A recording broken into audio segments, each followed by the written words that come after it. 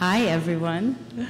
I have to say I'm so excited to be here. Dustin and Katerina, you've done an incredible job. The space looks amazing. The attendees are incredibly excited, and I'm sure Alicia shares my thoughts in saying thank you and great job. So round of applause.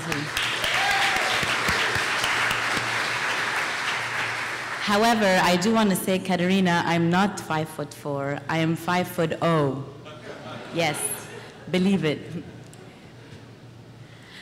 So today I'd like to talk about something that I've been excited about for a long time, but I've only started thinking about more and more recently, which is sort of how to apply open hardware to education and how open hardware can make a difference in education.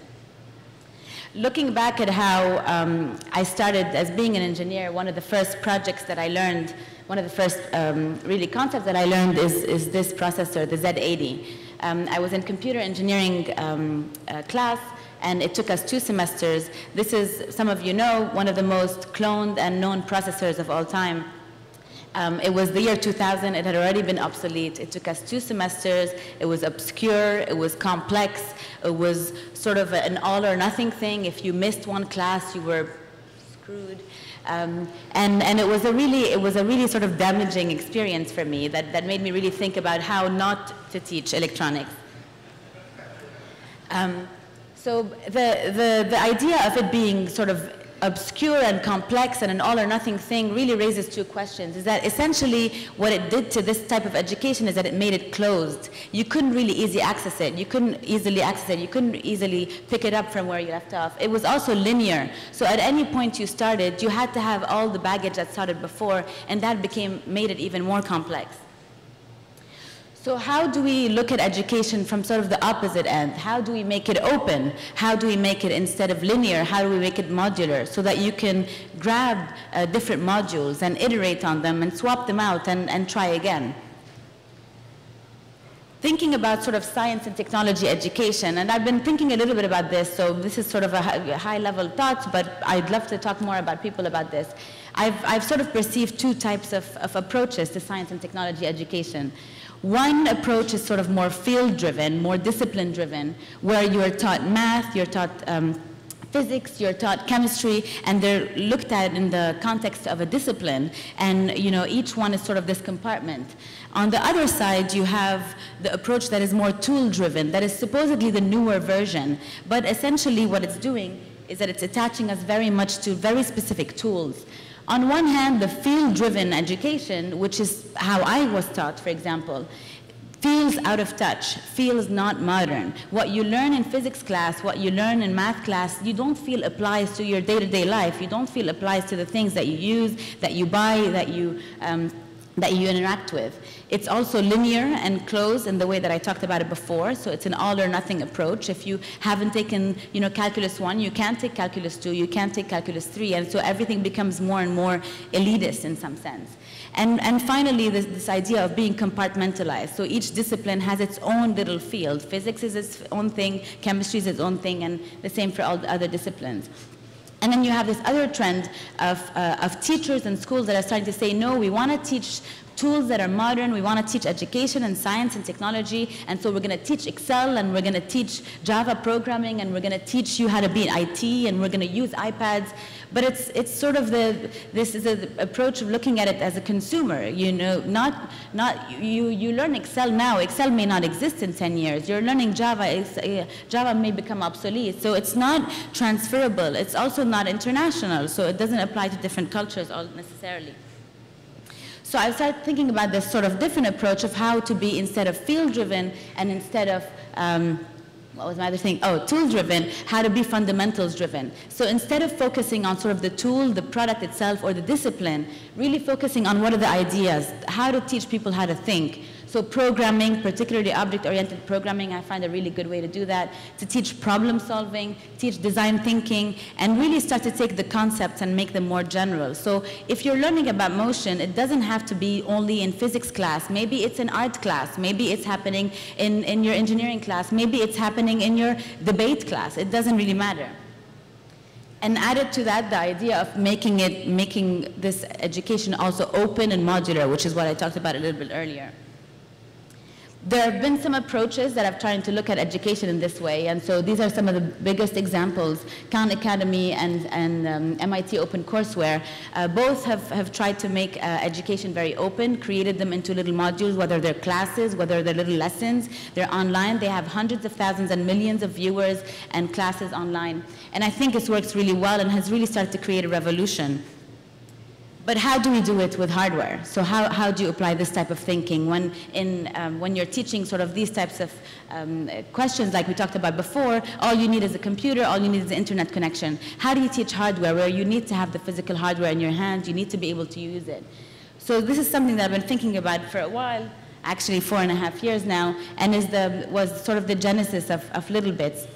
How we could create a common platform of hardware that becomes not about the tool itself, but the tool is just a vehicle for the layer on top of it that you use, which is education, which is art, which is creativity, problem solving, all sorts of different things. So it's not about the LED, it's about light, it's not about the motor, it's about motion, it's about this layer on top of it that you can use to create things.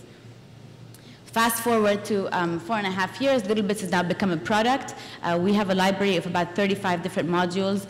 Each bit has, I don't know if people are familiar with it, each bit has one specific function, light and sound and sensors, then they snap together with magnets. But the thing that I think we really focus on always is to always go back to this idea of we're taking an interaction and making it into a brick. I don't know how I'm doing in time, so maybe there's no time to show this video. So one of the things that becomes really exciting is when you give sort of a set of this platform to younger adults. I'm not allowed to say kids, younger adults. And so this is an example of a young girl playing with Littlebits and for the first time learning how to think about sort of the different modules of technology.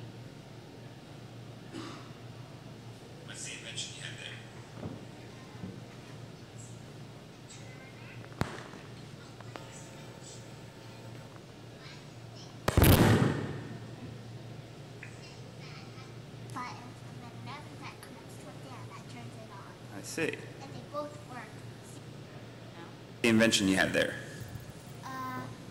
It's a turner, a light switch, and one thing that has a green button, and then another that connects to a fan that turns it on. I see. And they both work. See? And then this one. Cool. But once you have to turn it on, you have to turn it on. Oops. And then you can turn it off. Like that. Aha. Hey, turn it on. There. I stitched it besides. That's why it did. So this is a much longer video, and if you're interested, you can go see it online. But for me, what's exciting is that this idea that she's starting to think about these different pieces of electronics as blocks and starting to learn how they interact with each other, and she grabs them and iterates with them and starts again. And I think this is something that's applicable to much more sort of abstract concepts. So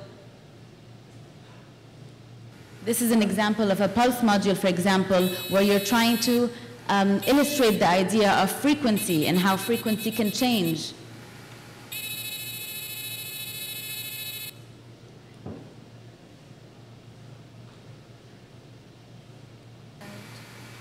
Another example of an AND gate, so really starting to think of the basic fundamentals of programming.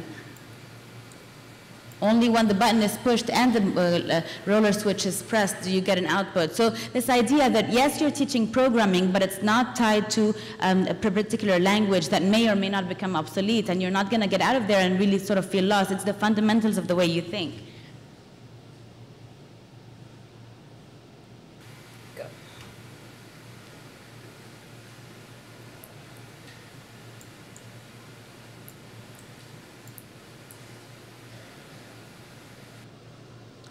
Again, an inverter, which is an example of another one of these logic gates. So basically, really, what we're trying to do is erase the tool, just focus on the way people think, and focus and really create the mechanism to do that.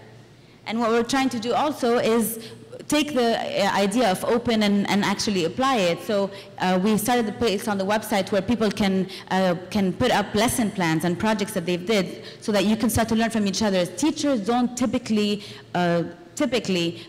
share what their curriculum. They don't typically share their lesson plans. And I think this is something that the open hardware community can help them do. We can start to think, you know what, you're going to be learning from teachers from other schools, other programs, people that are in after-school programs that may not have a PhD degree, may not have a master's degree, but this is something that's really fundamental to learning in general.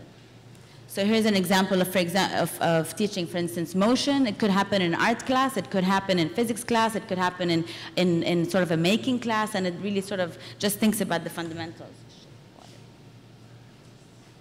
And then finally, this idea of making it accessible for people to become teachers even when they're not. So we have a page on the website called Dream Bits where you put ideas of things that you want to make. Maybe you get excited in the beginning. If people get excited about it, you start to want to learn how to do it. This is not something closed. It's not only for experts. It's not, you don't have to sort of go down this path and you can be a teacher for a period of time and maybe not. And so these are ideas that we're sort of thinking about and starting to think that the things that we learn in open hardware, if we want to make them go mass, if we want to make them really impact society, we should start at an early age. This is something that we're trying. It's difficult. It's going against decades of the way education has been done, but maybe it can happen. And so we're looking, this is the very beginnings of it. And so hopefully people are interested and can help us think about it.